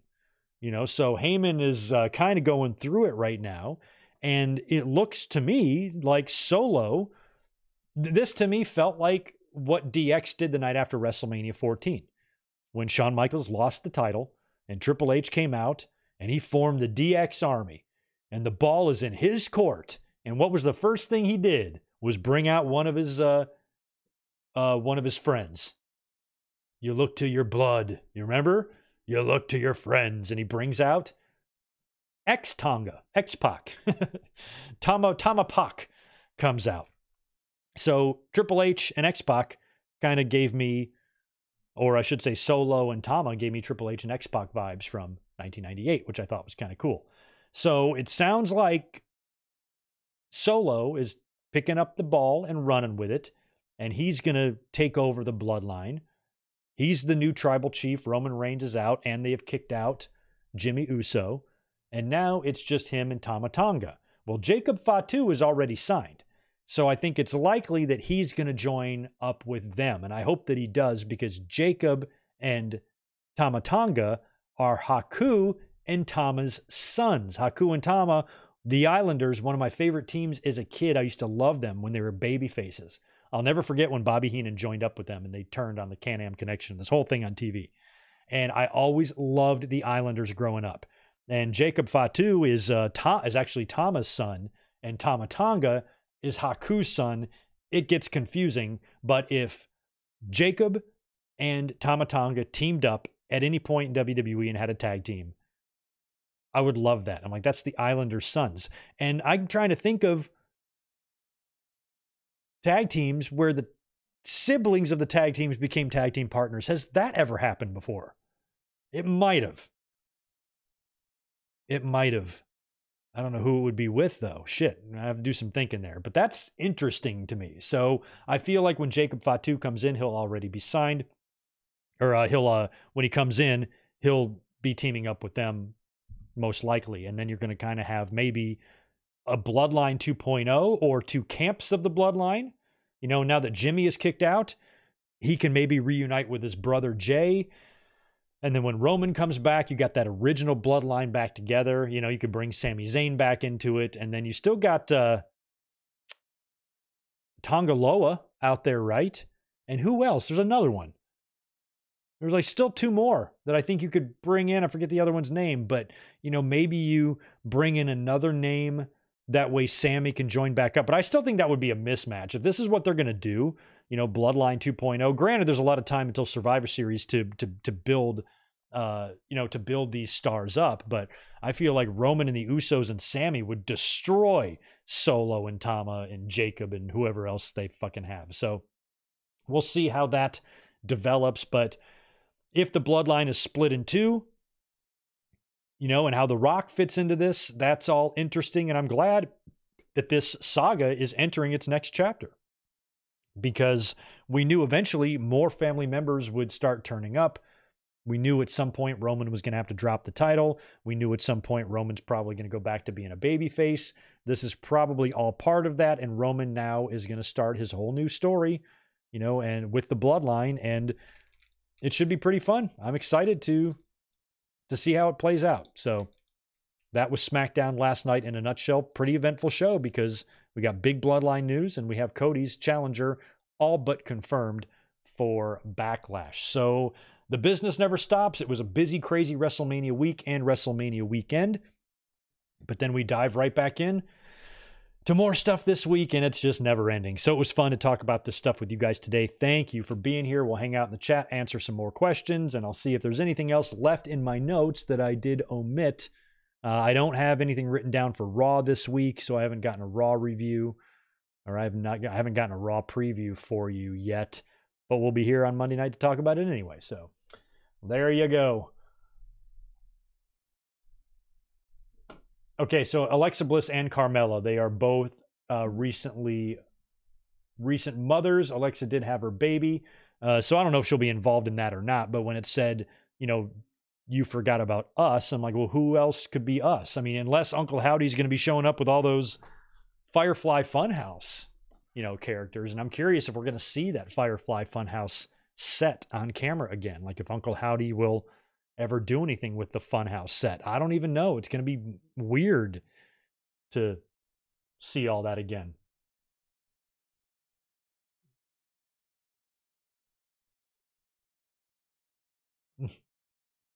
Holly's 40. Who's Holly, Juliet? Yo, Ronnie. Good to see you, man. Oh, yeah. Got something for you. Reading some more here. Yeah, there you go, JJ Leg. Hook in NXT, Taz on NXT commentary, and coach. That wouldn't be bad. That wouldn't be bad at all.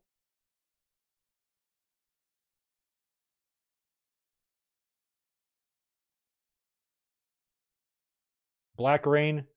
No, what is it with you guys and casual fans? People like Black Rain 7920. I'm begging you to have an original thought. I'm begging. Do you think any casual fans know who Tama Tonga was?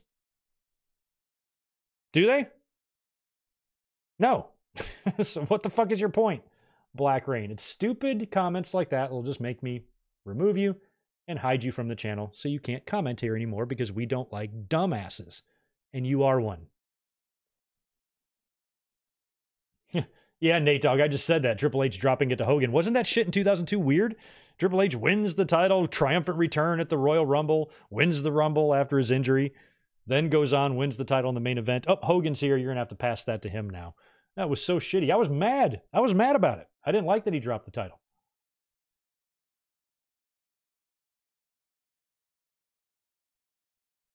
Def Rebel's got a 10-year contract. Ironclad. Nothing's ironclad. WWE will always have an out. There's a... I can't imagine WWE signing an ironclad contract to an in-house music producer. You can find a million of those. That's crazy. Yeah, they are not very good at all. Oh, I see. There you go. Yeah, Juliet, you're probably right. Thank you for the $2. Solo took control with The Rock's blessing. Because that's right, because I think, didn't Thomas say it was by orders of the tribal chief? Well, Roman didn't order that. Oh, and I forgot to mention, too, after they beat down Jimmy, Heyman wanted to do his call Roman Reigns thing, and Solo took the phone out and stomped it. So I forgot about that. That's awesome. So it wasn't Roman Reigns. It might have been The Rock that did it. And I love that. I hope it is The Rock. I hope The Rock is the one calling the shots from his private plane. Do this, do that. And that means Rock can kind of get involved in this. Maybe The Rock can be in War Games. Imagine adding Rock and Cody both to the mix. Maybe Cody and Sammy join Roman and the Usos. And it's 5 of them, 5 on 5. And then over on the other side, you still got to find one more over there. You'd have The Rock joining up with those guys. That would be a lot of fun. Rock in a War Games match. Could you even imagine? Rock in a War Games match with a crimson mask. Could never even, my brain can't even process that visual. Ask AI to make it that one. Because that's nuts.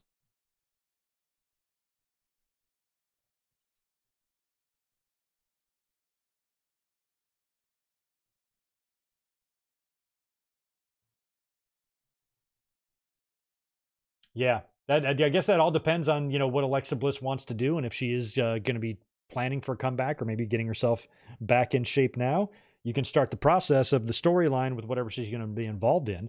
And plus, she would have some time, to get in ring shape because this is something that might take a long time for her and Uncle Howdy or either one of them to actually have a match in the ring. And that's a big part of what Triple H said in the Bray Wyatt documentary is, regardless of how good these characters might be, and how cool they might be, like, how does it translate to the ring? So whatever they're doing with Uncle Howdy, that's got to translate to the ring somehow. So hopefully they, it might even be a benefit to not have Bray Wyatt's influence there on creative on this because he seemed to handcuff himself a lot. So we'll see. I just hope it's good. You know, I do. I hope the best for the Uncle Howdy character and the Jack Perry character. With whatever they're doing here, I hope it works out for both, because that just makes more exciting content for us to consume as fans. So anywho, I got to wrap it up here. I got to now head to work, and then it'll be my weekend, and then I'll be back here with you guys tomorrow night. Don't forget, tomorrow night we're going to be watching WCW Uncensored 1995, and I got a lot of memories of this because I watched it in my room, in my parents' house, 2 months before I graduated high school on a scrambled pay-per-view feed on a 19-inch Magnavox. So we're going to talk all about that tomorrow. It's going to be fun. Thank you so much for being here today. If for any reason there was any super chat or anything like that I missed, I don't think there was, but if I missed one, I'm sorry. We'll get to it tomorrow. And thank you so much for hanging out with us this afternoon. The audio of this podcast will be up, pushed out to the podcast feed later tonight when I get home, so keep a lookout for that. Thumbs up button on the way out the door would be appreciative. And if you're not a subscriber, please become one. Have a great rest of your Saturday night, and I'll catch you tomorrow for the watch along. Peace.